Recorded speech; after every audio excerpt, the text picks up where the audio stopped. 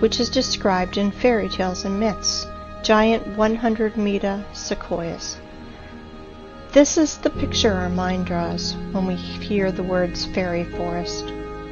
Let's think about the sequoias in California and the prism of matrix forces, otherwise our mind's protectors will melt, because Devil's Tower is actually a 6-kilometer high tree. But realize that Devil's Tower is a young plant compared to other trees on our planet. For example, this mountain in Cape Town in Africa is really impressive. This plateau is 3 kilometers in diameter. If we multiply 3 by 20, we will get a tree of 60 kilometers high.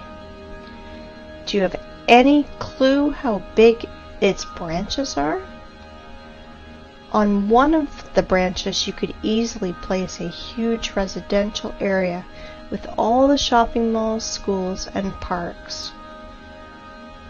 Just imagine how huge it is.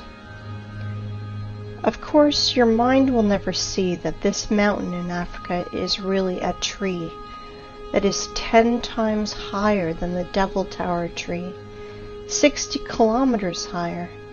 But guess what? That's not the limit.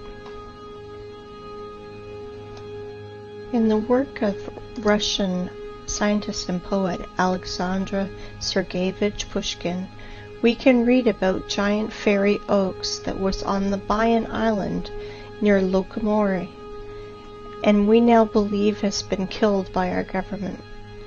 That oak was supposed to be the center of the earth and was some 100 kilometers high. Not sure how high, but for sure higher than the Cape Town one. This oak was the biggest plant on earth. Remember in the beginning I mentioned our prism of the mind that helps to preserve it but distorts reality? Ask any person to show you trees on the right photo, and he will immediately put his finger on the green on the ground. Without noticing that it's only pathetic bushes, it looks more like moss in comparison to this size. But definitely not a forest. Now you understand why we can't find 9 dolphins? But do not dwell on fish and stumps. Once again, I urge you to think in planetary sizes. If instead of dolphins and stumps, we see lovers and mountains, imagine what is hidden from us with a curtain. That is why the apocalypse is translated as curtain opening. Do you understand now why I mentioned this matrix prism in the beginning? Through which we are looking, and it turned out that we see nothing. The real world is different. I can call today's state of society a real dream, and the sad part is it is not figurative. You know, in the Russian language, the word tree is spelled D-E-R-E-V-O, de-re-vo.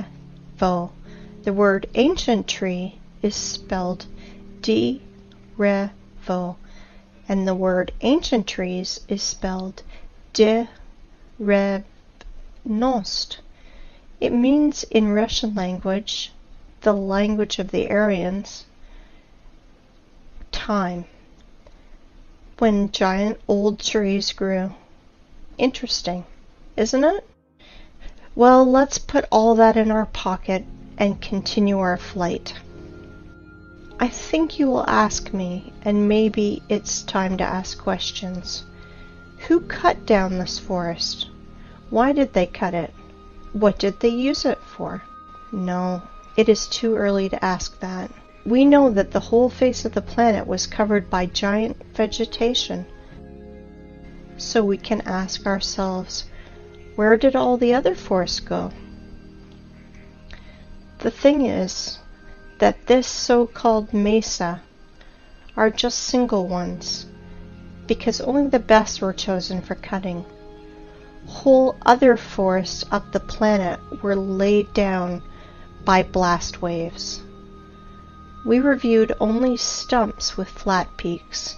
Does anyone remember how not cut but actually broken trees look like? I will remind you. Understand my hint? Let's play the game again. Find 10 differences.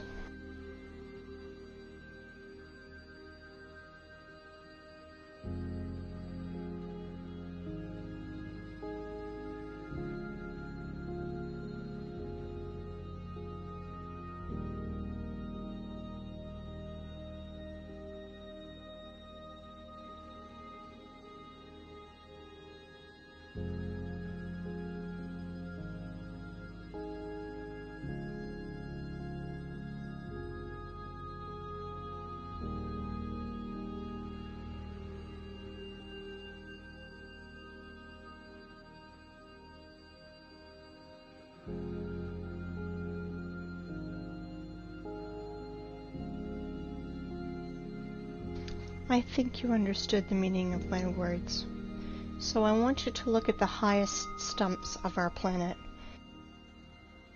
They were mined like a quarry and were broke by blasts. For example, the tree Everest.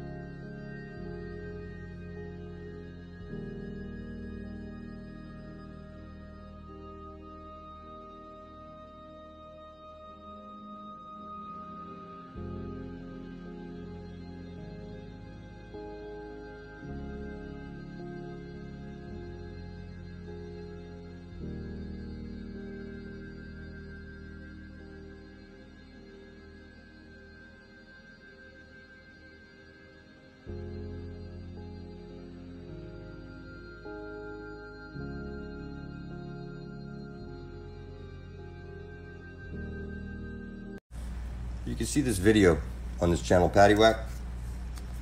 It's by Aaron Dover, explaining how the gold mines that they show you, like the aerial views and shit, then you go look for it, you'll see that this is all Photoshop shit. That's because it was discovered that they don't actually use nuclear power plants to make our power.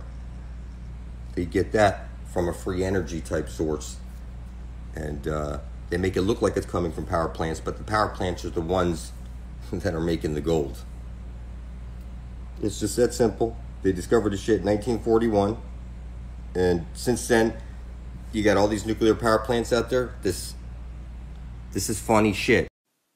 You see this gold? What I see is slavery. Everybody working for worthless paper, backed by your own stupidity. Every compass is pointing to the Holy Grail. I'm gonna take over this fucking world and nobody can stop me. All I see is retarded cockroaches everywhere. Fuck you.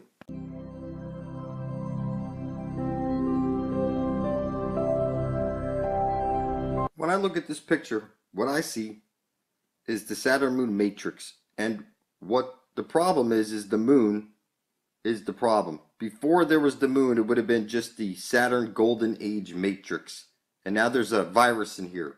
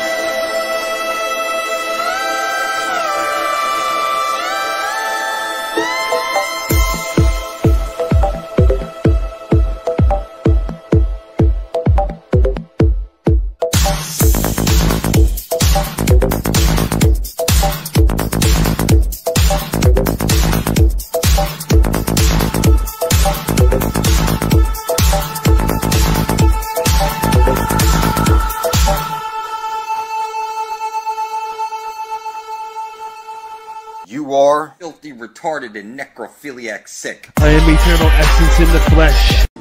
The objective of the rule of the Narwhal is to generate parties, that is, self-aware organisms capable of flying into the immensity out there.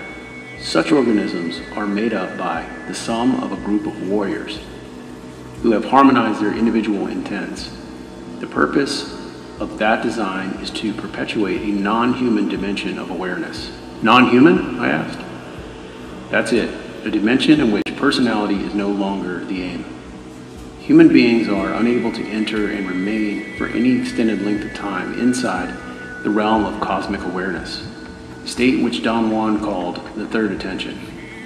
Either we leave it and forget, or we stay and melt into the unfathomable sea.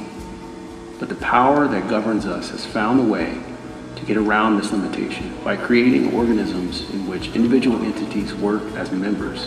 At the core of these organisms is radically a new kind of attention, and it is generated an intent oriented towards exploring the unknown, investigating in terms of what we otherwise cannot know.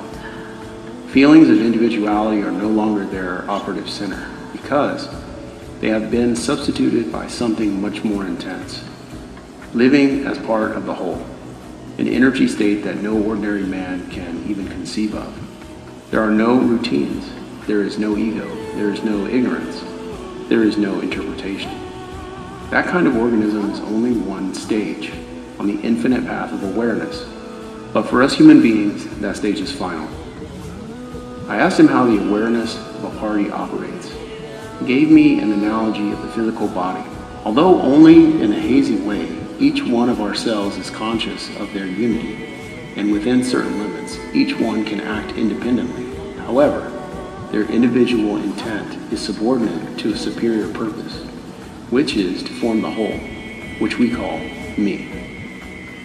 You're already a cyborg. You don't even, well, most people don't realize they are already a cyborg. That phone is an extension of yourself. There it is, boys, the fountain of youth, just like I told you. Well, that was worth the 8-year boat ride. The situation is very tense and extremely dangerous. It's only a matter of time before, Oh my God, they've opened fire! Oh, it looks like things are getting very heated here. This is not a safe place to be.